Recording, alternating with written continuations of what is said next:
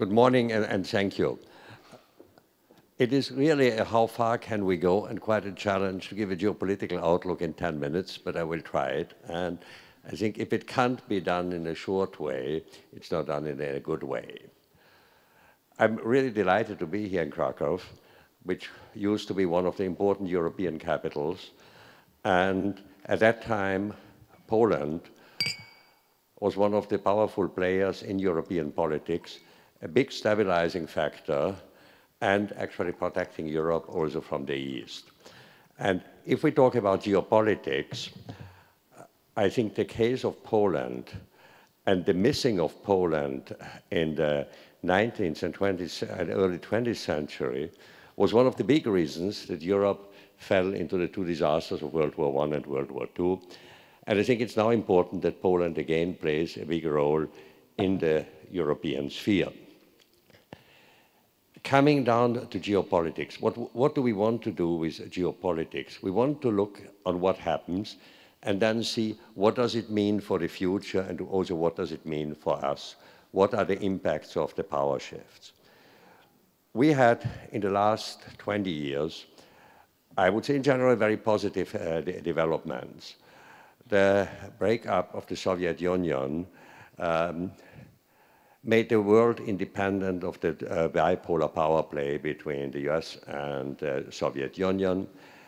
At the same time, markets opened, and so new players appeared on the global stage. Now, new players means also tectonic shifts, and that means also disruptions. And we have now to deal with these disruptions, which can be, in general, moving forward is good, but it can be dangerous.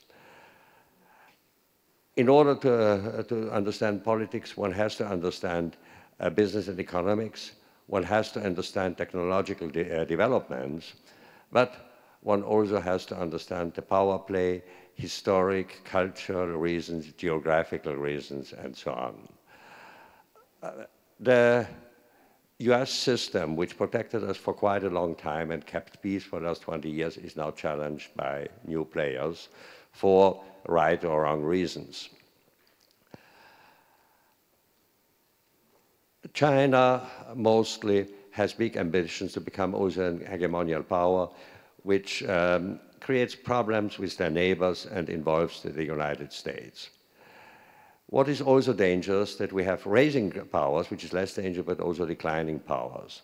Russia is a typical declining power, but which wants to regain the role of leading power and get some support from China on that. Not that it's a love affair, but they have some common interests. What touches Europe a lot now is the relationship to Russia, and that touches Central Europe especially. I think it's important to understand the drivers. Western politics has become quite strongly value-driven, or to say it's value-driven, which also means that other countries feel that what are called Western values will be forced of them. Russia is very touchy on that.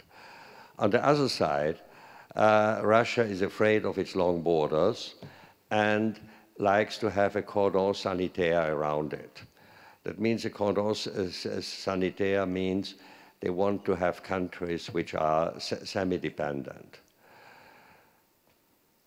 The situation we have now, and I could talk very long about it, but in short is we have Russia with ambitions, we have Russia with fears. And how does Russia handle that? On one side, there's one thing where Russia is stronger than Europe, that's the military power, and therefore they talk about that. A second thing is they use hybrid warfare in all different means in surrounding areas.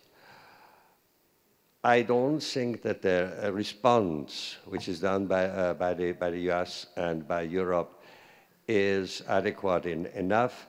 There is on one side insulting Russia, on the other side maybe the defense view is not enough seen. what we have is now, we know we have this between frozen and open war in Ukraine.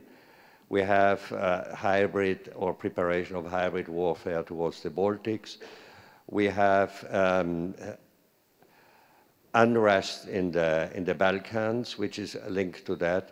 And we have also an extremely difficult position in Moldova, which basically has already since 20 years a Ukraine-like situation, with parts of their country being split off and being very close to Russia.